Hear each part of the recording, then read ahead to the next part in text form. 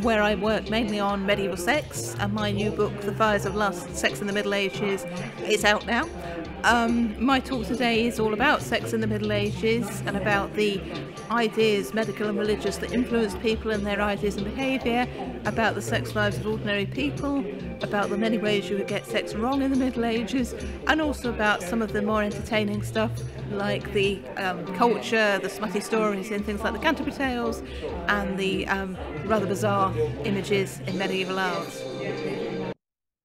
Yeah, so it's lovely to be here today, and yes, I'm afraid that this is all in a way a plug for my book, out now with Reaktion. Very interesting, I think. Please buy it. I won't mention it again, probably. But when I started writing a book about sex in the Middle Ages, and I started telling people that I was writing on this subject, I quite quickly discovered, I think, three main preconceptions on the subject. The first came from people who'd watched too much Game of Thrones and thought that it was all sort of very violent, very incestuous, very backwards, very unpleasant. Then there were people who'd read a lot of Mills and Boon and thought that it was all sort of swooning ladies and forceful knights. And then there was people who'd watched too much Carry On and thought that it was all sort of, they were all under the thumb of the church, sexually repressed, but also sex mad. So what I suppose I've spent the past few years trying to do is to demolish some of these myths and present the more complicated reality.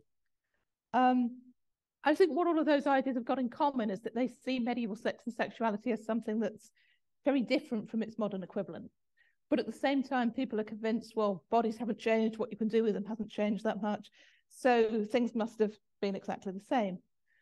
And in reality, I think there's truth in both of those things. You know, there have been significant changes in how sex is regarded, how it's thought about, and therefore in how it's understood and experienced. So for one thing, the medieval mind tended to see sex as something that one person did to another, rather than an activity in which both people were as actively engaged, or equally engaged anyway.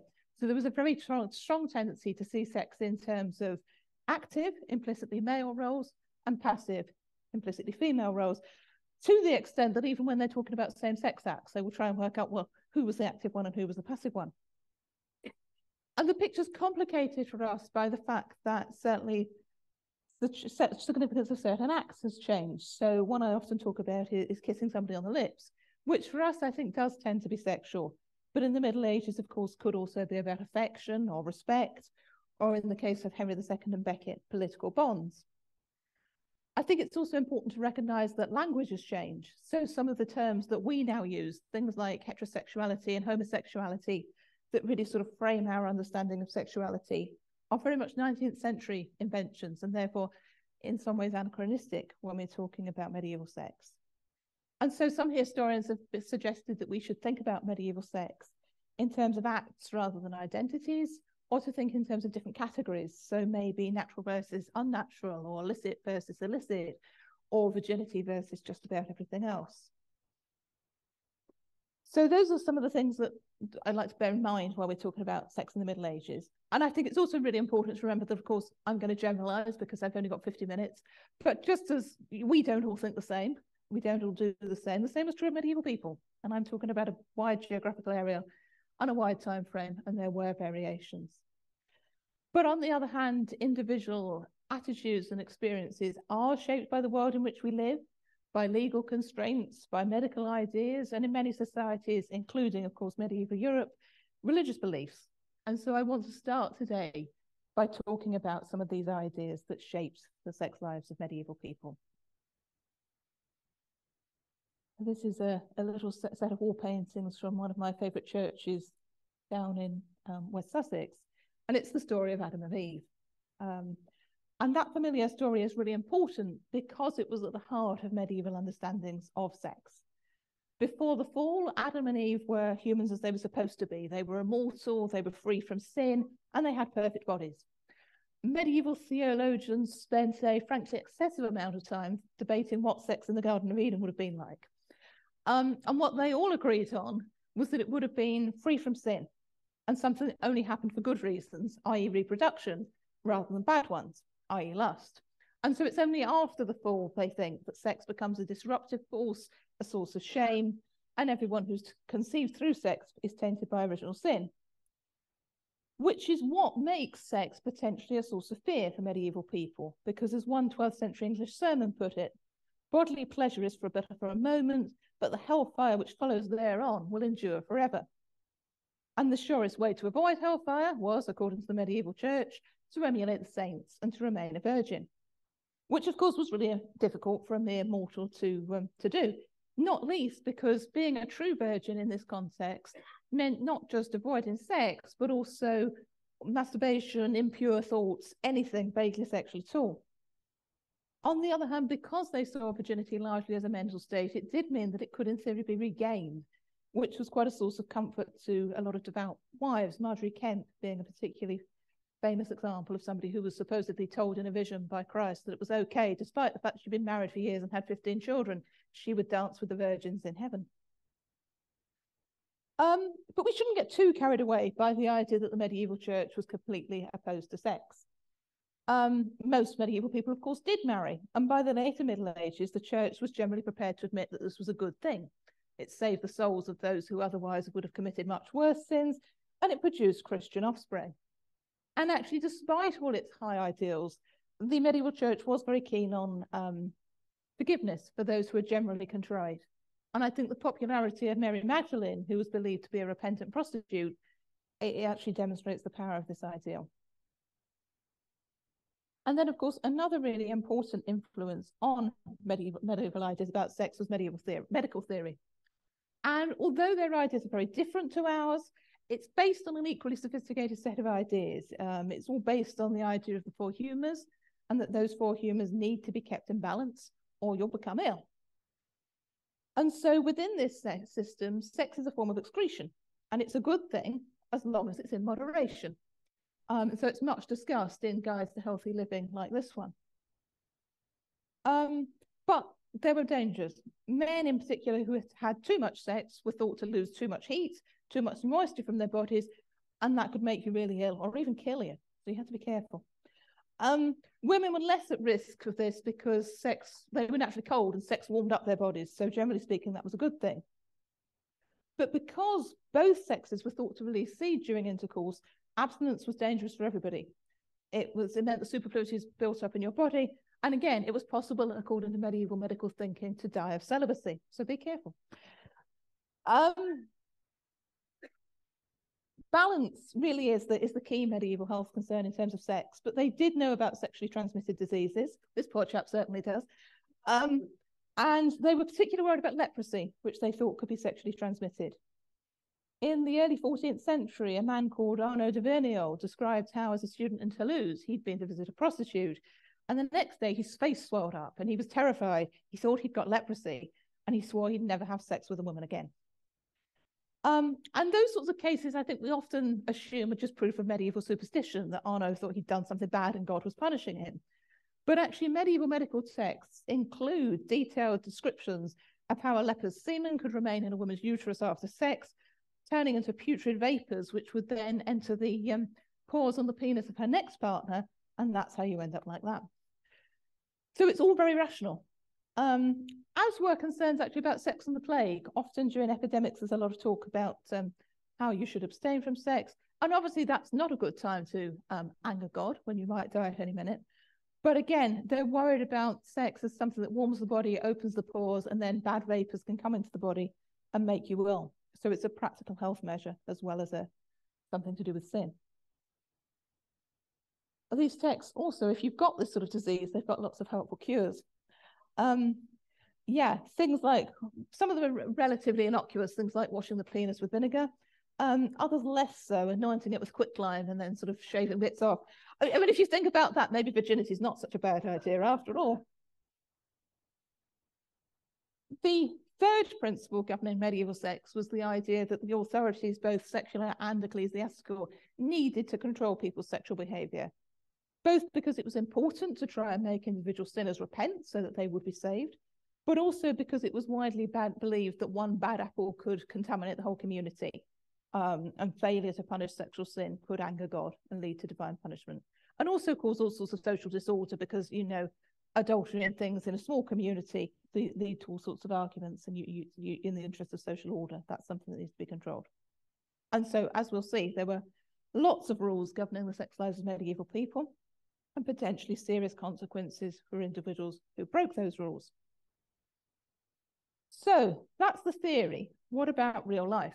Well, obviously in the Middle Ages, as today, if you wanted to have sex, the first thing you needed to do was to find a partner.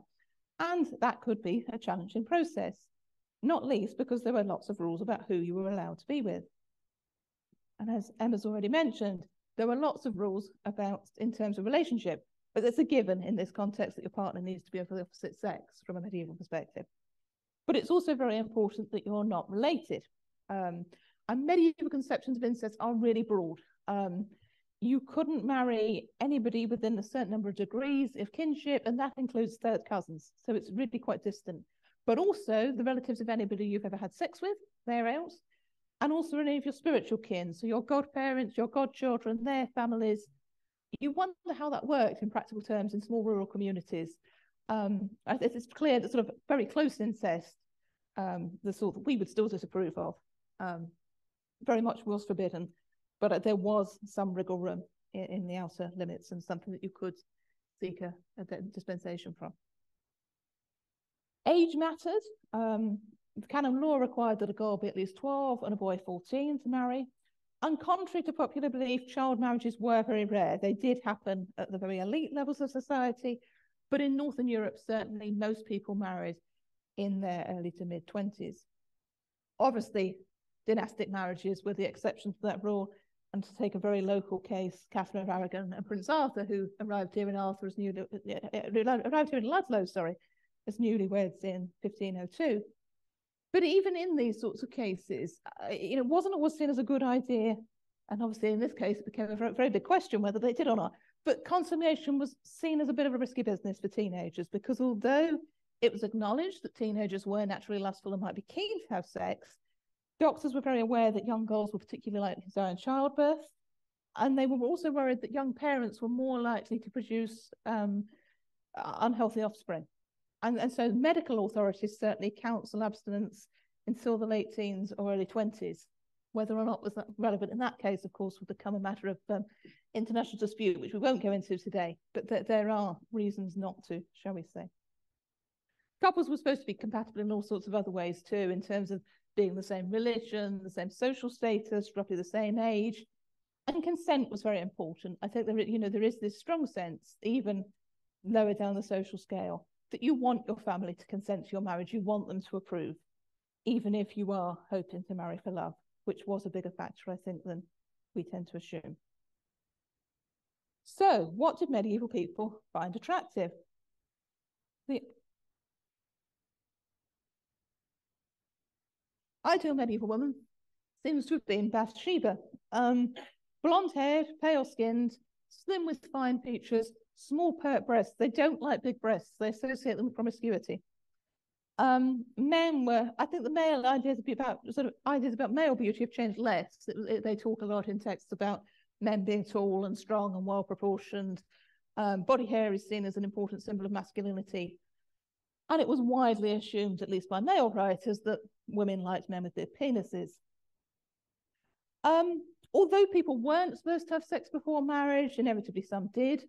And I think probably particularly at the lower end of society, as long as a couple were engaged and as long as they got married before any children turned up, it wouldn't cause too many problems. But premarital sex was risky. It could be punished as fornication, and it could damage your reputation. And again, I'm not going to talk about the marriage-making process because Emma's already done that, but you can see how that would cause difficulties. That you do get couples who exchange vows, have sex, and a few months or years later end up in court with one person suing the other for breach of promise, or a woman going, at least make him give me child support. So yeah, it's a fraught business.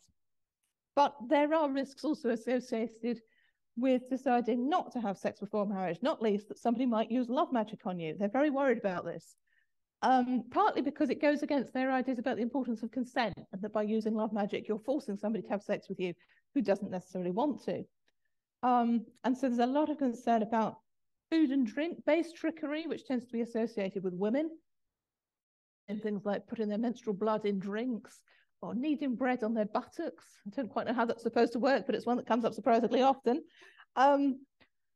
And then educated men get associated with sort of more sinister things like making images and summoning demons and transporting people to magic circles so they can have their way with them. But both of those obviously are seen as a sin, but also as something that's disturbing in terms of consent. Another risk is lovesickness, which was seen as a genuine medical condition, although it does have quite the tendency to afflict wealthy young men who can't get their own way and then have to do things like go on holiday to cure themselves and cheer themselves up. So yeah, maybe that's not such a bad one to have. So courtship could definitely be a challenging process for men and women alike. But what happens once you settle down with your ideal partner, or at least a partner? Well, the church acknowledged that sex was a really important part of marriage, and partly, of course, because one of its purposes, one of its main justifications is that it will produce offspring. But many people thought that a marriage was only truly a marriage once it had been consummated. There's a lot of debate about that, whether it's consent or consummation that makes a marriage. And ultimately, the church tends to decide consent because they were very worried about the fact that Mary and Joseph had never consummated their marriage. And you couldn't argue that that wasn't the proper marriage, could you? So they tend to focus more and more on the consent. But at the same time, they teach that married couples owe each other the marital debt. Basically, they've got a religious obligation to have sex with each other on demand. And by the 12th century, this was taken so seriously that there were actually only a handful of circumstances in which a person could legitimately refuse sex with their spouse. Madness is one. If you're very near to childbirth and you're worried it might cause a stillbirth is another one. But rules on which the early medieval church had taken a very hard line, like no sex during Lent or no sex in church, is one they discuss an awful lot. The church increasingly argues, well, if that's the only option, and if you don't let your husband have sex with you on Good Friday, he'll go off and commit adultery. The lesser sin is to let him have his own way. And I think, this does obviously cause all sorts of problems. It's not supposed to mean that couples are having unlimited sex all the time. In fact, I think the aim is to turn it into a duty rather than a pleasure. And they actually talk about if you're taking too much pleasure in your wife, if you'd want to have sex with her, even if you weren't married to her, that's a sin. And of course, for women, one of the particularly serious implications is that there's no such thing as marital rape. So it's, not all fun and games. Despite the importance of the marital debt, there is such a thing as chaste marriage, a union in which the couple mutually agreed to give up sex for religious reasons. And while some couples chose not to have sex, others got married only to find that they couldn't have sex. And this is one of the cases in which you could seek an annulment. Typically only because of male impotence. The assumption seems to have been that there weren't women who couldn't physically have sex, and the best way to deal with a frigid woman was to force her. But you do get occasionally cases of women petitioning for annulment. There's a particularly good set from the Archdiocese of York in the later Middle Ages. 6 cases in the whole of the Archdiocese of York in the 14th and 15th century. So it's very, very rare, but it is possible. And one of the reasons it is so rare is because the level of proof required is so high. They're quite worried about unhappy couples colluding and sort of faking their way through an annulment. So it's a long process. It usually takes years. And it does involve these very intimate physical examinations in which the man's ability to perform will be tested and women will be examined to see if they're virgins. In one case in York in the early 1430s, a man named William Barton was examined by 13 people. Women who compare his genitals favourably to those of their husbands, and men who compare it to to their own. And his wife was also examined. A group of women examined her breasts to judge they were not those of a virgin. She wouldn't let them look at her genitals, which was deemed suspicious, and they suspected that actually she was probably pregnant. They sound quite amusing in the abstract, these cases, but I think in practice, that sort of level of scrutiny, especially when you think this is often carried out by your neighbours, must have been deeply humiliating. And in this particular case, the husband was considered to have proved his potency and they were required to stay together. But you do wonder about the state of the marriage after that.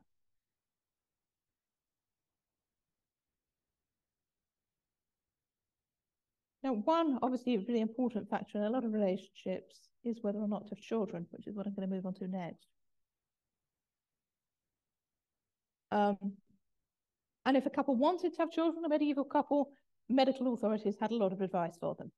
A surprising amount of which concerns sexual pleasure. because the dominant medical theory about conception suggested that it could only happen if both man and woman had produced seed and therefore had an orgasm. And so medical texts include a surprising amount about foreplay, about sexual positions, and about what to do afterwards. Keep still. There are also lots of tips on how to conceive a male or female. It involves which side you lay on after sex, and when not to have sex at all. There was one cautionary tale about a woman who'd had sex during a storm and gave birth to a toad. So that's definitely best avoided. There's also a lot in medical texts about infertility. And despite what the story of Henry VIII and his wives would seem to suggest, it was widely accepted that the fault could lie with either the woman or the man, or with the incompatibility of the two. And so there were urine-based tests that were supposed to show whether or not an individual was fertile, and various possible explanations, ranging from physical defects of the genitals to humoral imbalances, to divine displeasure, spells.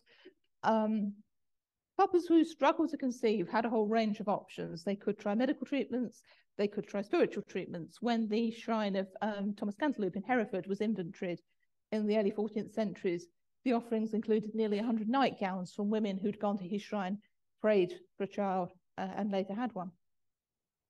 And there's a particularly insightful set of correspondence from a mercantile couple, Margherita and Francesco Dantini from Prato in Italy, who tried for years and never managed to have children. But there's lots of suggestions from their family and friends that she should go to a particular doctor who'd cured other women with similarly painful periods, or they should go to a different city, or she should try a particularly smelly poultice, or feed more beggars, or wear a special belt. There's all sorts of things that people suggest. They remained childless, but they were lucky in the sense that I suppose they had supportive friends and family, whereas court records includes all sorts of cases of women who were desperate to conceive and fell victim to fraudsters who sold them extortionately expensive amulets or bed sheets that were supposed to work magic and then disappeared with their money. And of course, while some medieval people were desperately trying to conceive, others were trying to prevent pregnancy. So what methods were available to medieval people who didn't want children? A lot of the methods are to do with avoiding this mixing of seeds that they think is crucial to conception. So there's a lot about coitus interruptus, putting oil on the genitals, jumping up and down or sneezing after sex. That comes up a lot. And there is some evidence to suggest that these sorts of things were more common than we might think. William of Pagula, writing in Yorkshire in the 1320s, claimed that coitus interruptus was widely practiced to the extent that many people these days don't consider it a sin. Then there are various other humoral options. So you do things like eat rhubarb to suppress lust, or put mint on your genitals, or wear an amulet made from the testicles of a male weasel around your neck. They're all based on humoral theory. So there is a logic behind them. They're not quite as random as they sound. Although whether they would work or not, that's probably another question. Abortion, obviously, is even harder to trace, partly because it was widely viewed as murder, and therefore is best concealed. So we don't really know how common it was. But I think I've read enough cases in which women take potions or drunk hard liquor or punched in the stomach to know that certainly it was something that people did try and do. And so even if the efficacy of the methods available was far from guaranteed, people did know about it and tried to do it. So far I've very much focused on a normal medieval life cycle: courtship, marriage, children. But of course, not everybody in the Middle Ages followed that pattern. Not everybody wanted to. And one big group who didn't or weren't supposed to were the clergy, who from the late 11th century onwards were all supposed to be celibate, which obviously a lot of them struggled with. Some of them received miraculous interventions. There's a good story about a German nun who was planning to go out with her would-be lover. She was saved when an image of the Virgin Mary slapped her in the face, knocking her out cold, and by the time she woke up in the morning, it was too late to go out. Others, like this chap, castrated themselves, although the church disapproves of that. And there are records in the papal registers of clerics who do castrate themselves and then have to be given dispensations to be allowed to continue as a priest. Others just sort of tried to avoid temptation. There's a lot of stories about holy men and women who wouldn't even look at members of the opposite sex, even their own relatives. And they do things that are supposed to reduce their susceptibility to lust. So there's lots of stories about medieval holy men who immerse themselves in rivers, particularly in the winter when it's very cold, who live on very restricted diets, who wear hair shirts, who do things like chuck themselves in the brambles, all sorts of daft things they get up to try and help them with this lifestyle. Of course, not all of them succeeded, not all of them tried. And so it's very hard to get a handle on sort of the exact rates. That there's a set of visitation records from the Hereford Diocese in 1397, which suggests that 14% of clerics were found guilty of a sexual misdemeanor, or accused of a sexual misdemeanor on that visitation. So it definitely is a problem. There are some variations across Europe. Iberia seems to be more hung up on interfaith relationships and less worried about clerical celibacy. So that some clerics there do have long-term concubines. Elsewhere, you get massive scandals. So when the Bishop of Lincoln went to conduct a visitation at Dorchester Abbey near Oxford in 1441, he uncovered stories including the abbot supposedly had 5 mistresses who he was supporting with the goods of the house. Another brother had been caught with a woman in the bell tower, and when they were found to hit her in the chest. It was another chap who was often playing chess with women in his private chamber. Another had 2 married mistresses and had to pay off one of the husbands to stop him killing him, and that was all just in one abbey. Now, obviously, that's an exceptionally bad case, but there were, shall we say, quite a range of approaches to the challenge of clerical celibacy. And the clerics weren't the only people who were sort of had their sex lives subject to scrutiny. There was all sorts of ways in which you could end up in court because you've been accused of some sort of sexual immorality, whether that's fornication or adultery or incest or bestiality. Under some legal systems in capital crimes, in reality, very few people get executed for these sorts of offences. They tend to go in more for corporal punishment, things like flogging or branding, lots of fines, increasingly towards the end of the Middle Ages, or some people are subject to some sort of form of public humiliation. This is running, which became quite popular for a while in France and Spain in the late 13th and early 14th century, where adulterers were tied together at the level of the genitals in the nude and paraded through the streets like that. Now, that's supposed to act as a deterrent. You'd hope that it did, but also to serve as a warning to others. But for the most part, it wasn't supposed to ostracize people from their communities. Certainly in the case of adultery, and particularly in the later Middle Ages, they wanted to punish the offence, but in a way that no marriages were irreparably damaged. So in most places, adultery definitely wasn't an excuse for murdering your wife or confining her to a convent or any of the other things that tend to happen in medieval films about the Middle Ages. There are even some people who argue that male adultery was a greater sin than the female equivalent because men were supposed to sort of have more self-control, know better, and to set an example. The French theologian Jacques de Vitry even wrote that much female adultery resulted from sadness and desperation provoked by male drunkenness and violence, which isn't to say that they were condoning adultery, obviously, but there were a far wider range of attitudes to these things than we might expect. And yeah, I mean, despite that sort of open-mindedness, there were so many ways to get it wrong.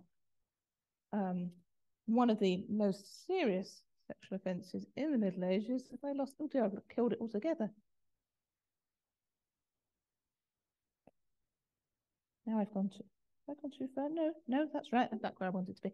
There was a sodomy. So sodomy is an all-encompassing term that basically is any sort of non-normative, non-reproductive sex. So not just what we probably now think of sodomy, male-male sex, but also sex between anyone in the wrong position or using the wrong orifice or with someone of the same sex, or masturbation, basically anything other than a man and woman having sex in the missionary position, preferably for the purposes of reproduction.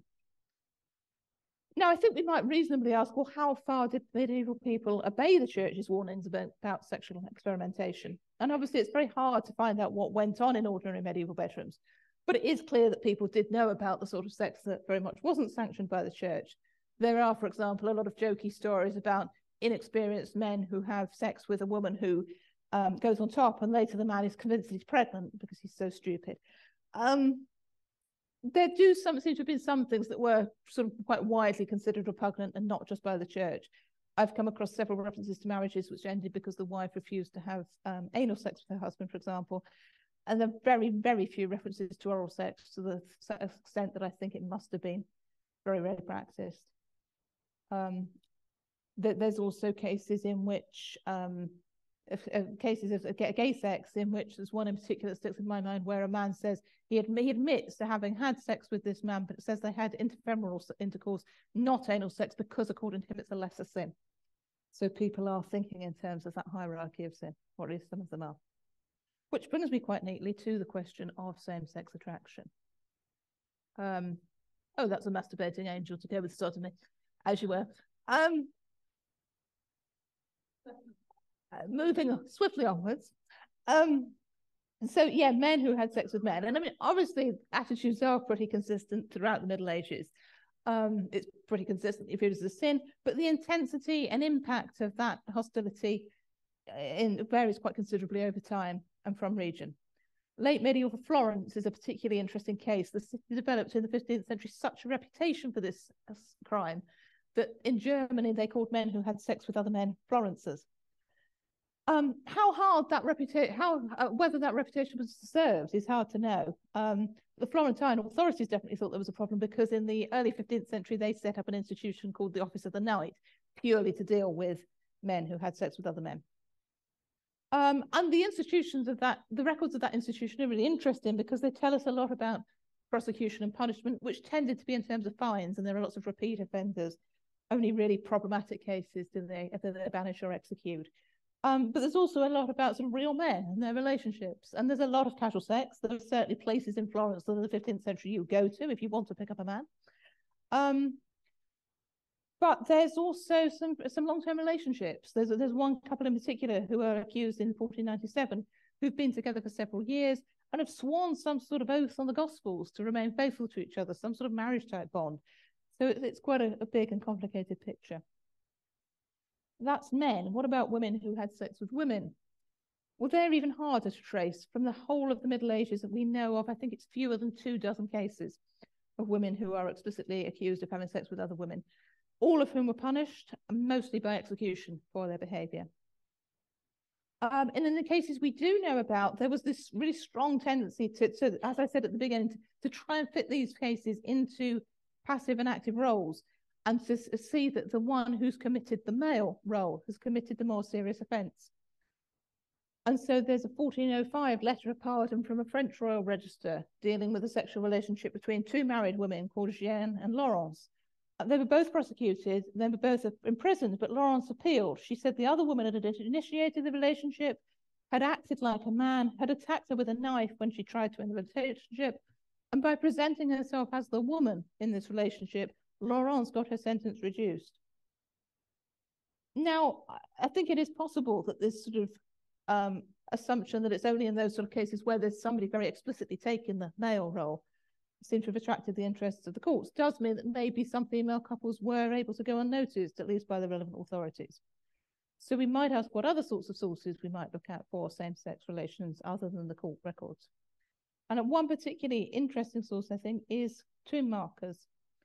This one's in Istanbul, and it shows two knights, William Neville and Sir John Clanvaux. They both died in October 1391 in Istanbul. And a chronicle tells us that Clanvaux, who incidentally was from a local Marcher family, was devastated by Neville's death, refused to eat, and died 2 days later. And this is a little brass from a little church on the Kent-Sussex border of two women.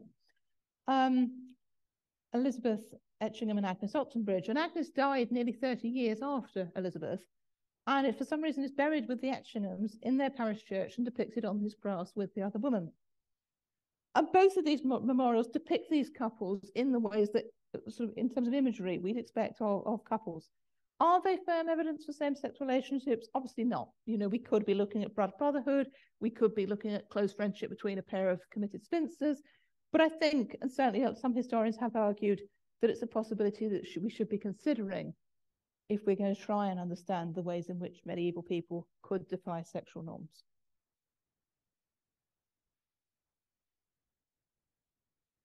One other way to do that was through relationships involving different races and different religions. There's a lot of racial stereotyping in terms of sex goes on in the Middle Ages. Othering people by accusing them of deviant sexual practices or having unusual physical characteristics.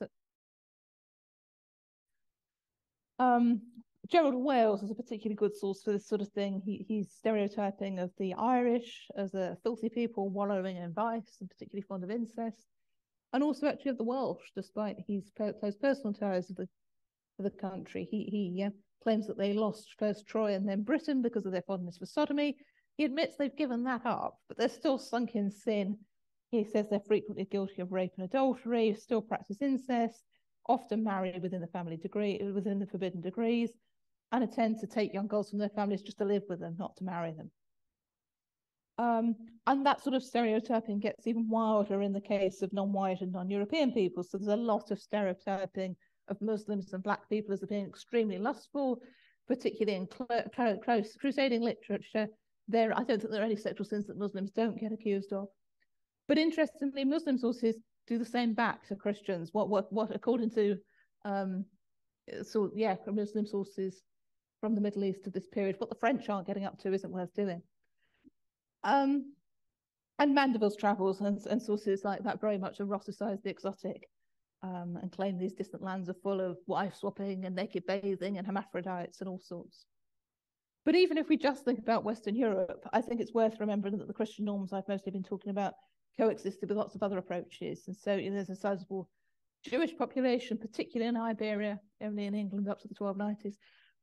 But they have their own ideas about sexuality. They're far less hung up on virginity and celibacy than and in some respects they're far more open-minded. For example, they think that some rabbis in Iberia actually recommend the use of contraceptive sponges to breastfeeding women because they think that the sex curdles the milk.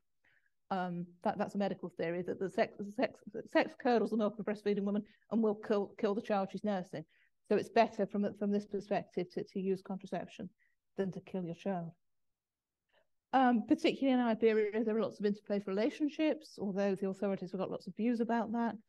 Heretics get accused of all sorts of sexual deviancy.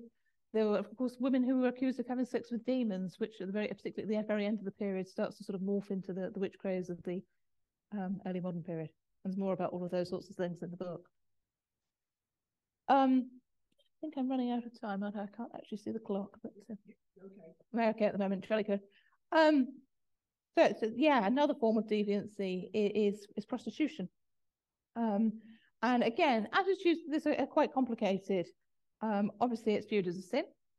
And the church is very keen on trying to reform prostitutes and setting up sort of convent-like institutions for them to go into where they can be reformed. But more broadly speaking, society is wrestling with a question that we're still wrestling with today. Is it better to try and ban this or to accept that it will happen and to try to regulate it? And up until the 13th century, the emphasis was very firmly on expulsion of sex workers from cities.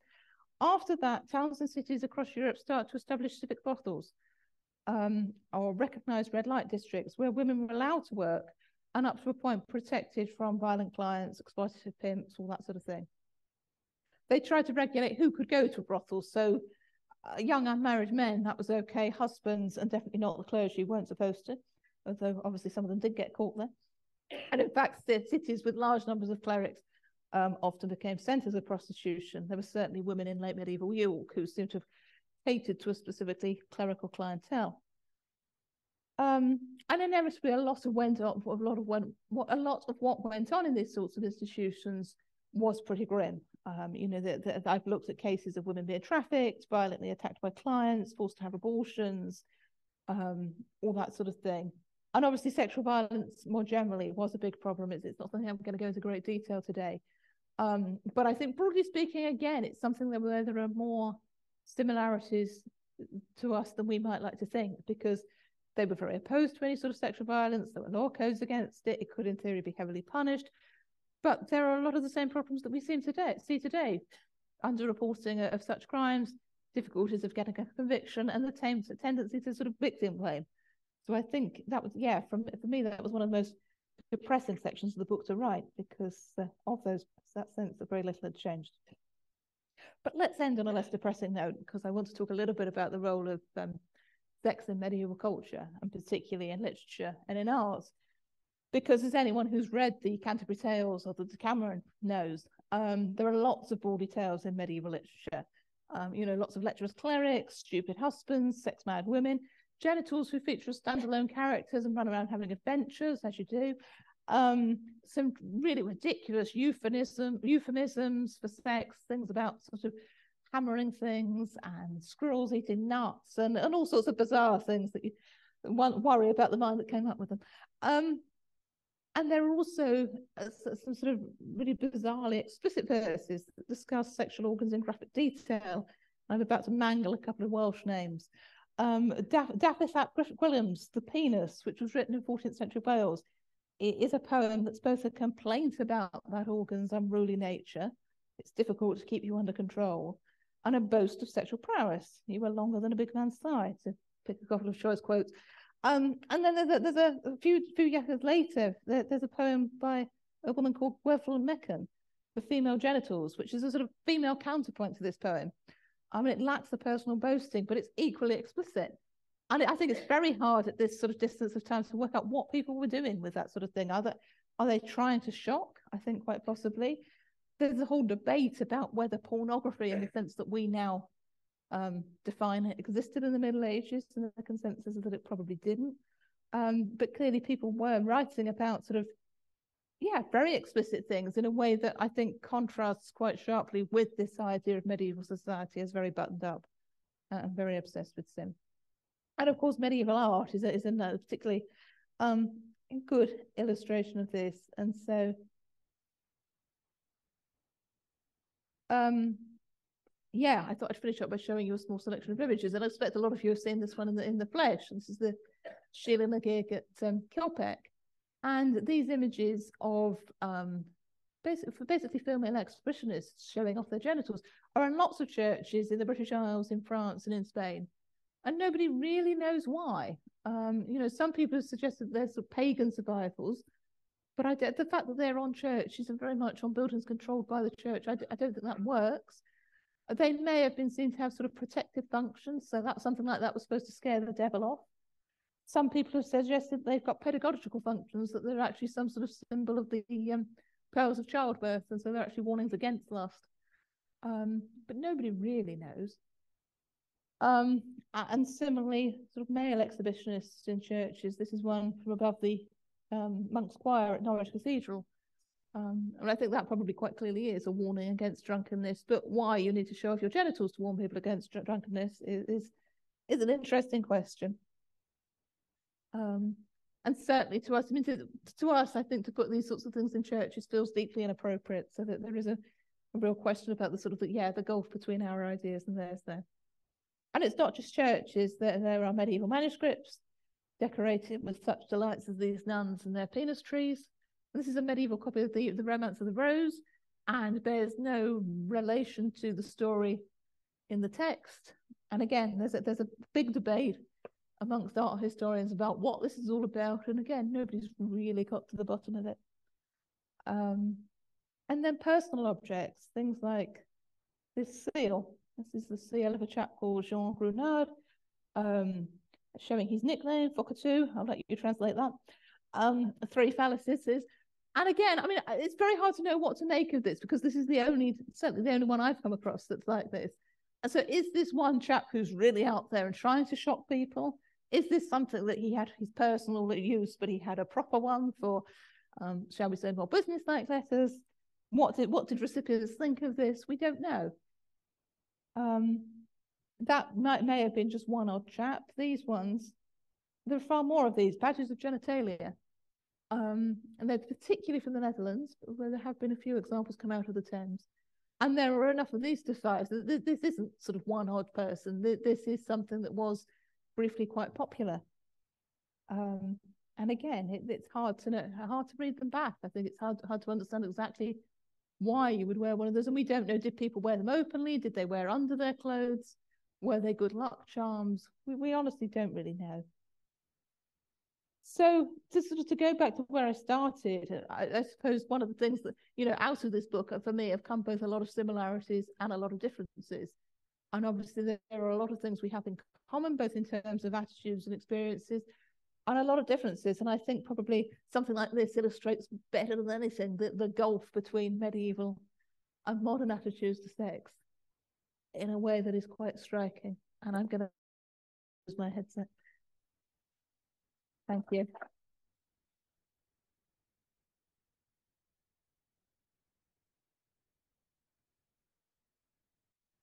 Thank you very much, Catherine. It was full of fascinating insights. I think we can safely say that you have shown that sex did not begin in the 1960s. Does anybody have any questions? Don't be shy. I've shocked everybody into silence. Oh, okay, Emma. Hey, thank you. That was excellent. I've been thinking. Well, I was just thinking. You know, this modern scholar drew up all the days in which you're not allowed to have sex, and it worked out to be, like one afternoon a year kind of thing, but it was okay. Yeah, yeah. That's according to church teachings and prohibitions, but that's contradictory within the church to the church's idea that you owe yourself conjugal debts and all of that. You know, is there that tension, and was it ever sort of regulated that you can't have sex on these days, and the extent to which it is, you know, the procreate, all the different tensions in there kind of make it. Yeah, no, and I think there are always lots of tensions, and they're obviously trying to generalize about the church. It's such a hard thing to do, because there are obviously some hardliners who basically think nobody should ever have sex, and some people who seem far more relaxed about things. But there does seem to be this big shift around 1200 from the sort of the very hard line early medieval, no, you must not have sex in Lent, and it will be punished quite harshly, to, you know, it's a necessary evil sometimes. I'm not sure they never get past it's a necessary evil, but there does seem to be this shift that the church does in theory become more accepting in a way that I think is quite interesting. And some of these problems that they're theorizing about, I've been writing something recently about sort of pollution of churches, and they worry about things like what do they do if somebody's had sex on the roof, and you think was this really a problem they dealt with? But yeah, no, there's quite a range, and definitely always some contradictions there. Yeah.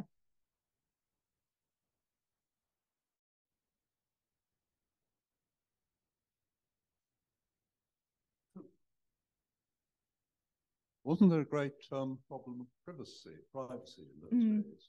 Because most people's houses were rather small, and too many people living in them. That's why there's a connotation undertone to Shakespeare's jolly sweet lovers love the spring. Were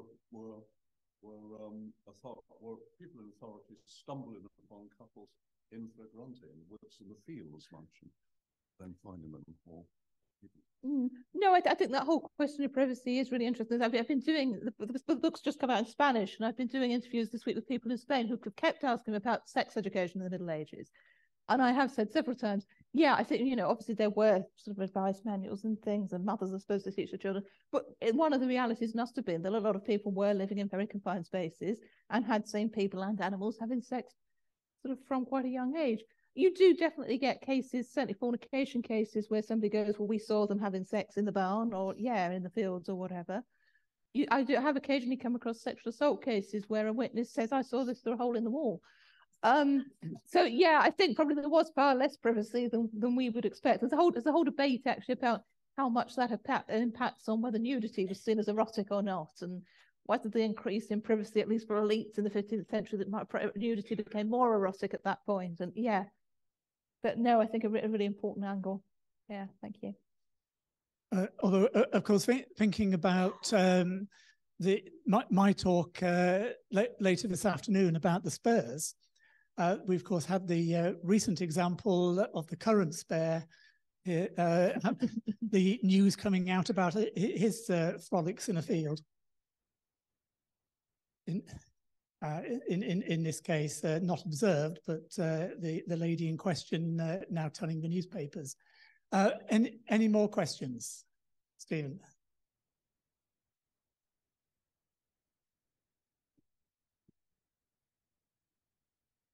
I think it's in 1428. There's a report from the Privy Council which describes Catherine de Valois at that time as a widow, as a licentious and libidinous young woman.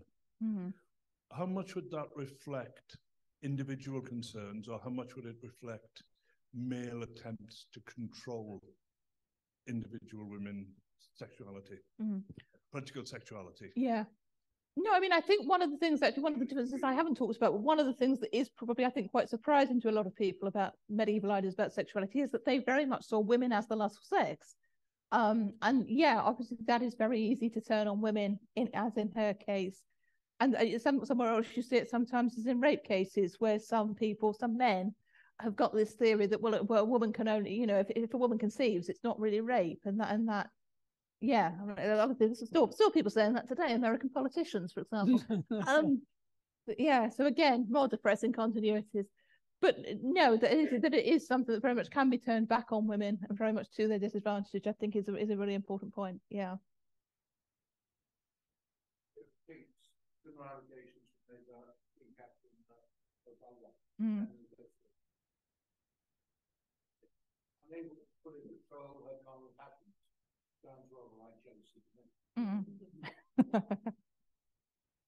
Just going back to the question of privacy, I'm afraid I can't cite to any sources, but in Gloucestershire, there used to be a tradition of what was called bundling. And that was because certainly among peasant families, producing children to carry on with the work of the farm was extremely important. And apparently a young couple would be wrapped up together in a room and left to get on with it. And if the woman then became pregnant, they would go ahead and get married. If nothing happened, the couple would just go their ways. No, I mean, I think this whole question of sort of premarital sex is a very interesting one. And I think certainly people have done work on the 16th century parish registers, haven't they, where I think the rates of bridal pregnancy are estimated at something like 25-30%. So clearly there was quite a lot of premarital sex. I have come across one case, I think it's Yorkshire, but I wouldn't swear to that, where a couple end up in court for premarital sex. And somebody says that he actually said that he wanted to have sex with her before they got married to see if she was fertile. So yeah, and again, we get in a world in which it's very difficult to split up. If it goes wrong, you can see why people would have wanted to just make sure things were going to work. Yeah. Today, there's a tremendous hype about gender dysphoria. Was there any consciousness of gender dysphoria then? I don't think they saw it in quite the way that we do. Certainly there are cases, there's quite a lot about cross-dressing, which is something they're quite concerned about. And there are, I've got a few cases in the book of people who do seem to have lived as the opposite gender. There's a particularly famous English case, John Eleanor Rickner, who's arrested for soliciting in London in the very late 14th century, who quite clearly sometimes seems to have lived as John, sometimes as Eleanor, and sold sex in both personas. There's a case in Venice a few decades earlier of a person who I think is probably intersex from the description in the court records, and who'd been sort of brought up as a boy and later identifies as a woman. And again, it's a prostitution case, sells sex as a woman in Venice. And again, I suppose the other cases that do come in is some of these cases of women having sex with other women, and some of these women not only sort of take the male role in sex, but do cross-dress, do seem to live as men. And some of the women they have sex with actually claim that they thought this was a man. Now, of course, there are reasons why they might do that in terms of trying to get a lesser punishment. But yeah, I think we can see some sort of sense that there have always been people who've had complicated gender identities and not necessarily identified with how they were born, if you put it that way. I was just going to follow on. Yeah, there's certainly intersex is acknowledged because Justinian's law code refers to it. How do you, in the laws, how do you deal with someone who's got characteristics of both? I think classical statues depict intersex, and then I think in the case of Eleanor John Rickner, he is a sex worker as a woman, but otherwise as himself or something has sex with women, but he's pimped out as a female prostitute to clergy and all sorts of things like that. It's a really interesting case because there's no record of any kind of prosecution or anything. It's just a narrative in the mayoral court roll or whatever. It's not even, it doesn't have any prosecution or anything with it. Just, no, it's a really interesting one. I think it was Jeremy Goldberg, wasn't it, who wrote a paper but suggested it might have all been a fiction. Ruth Carras did as well, I think. Thatar and Richard II. I think, the Carras one was definitely the first one, wasn't it? Yeah.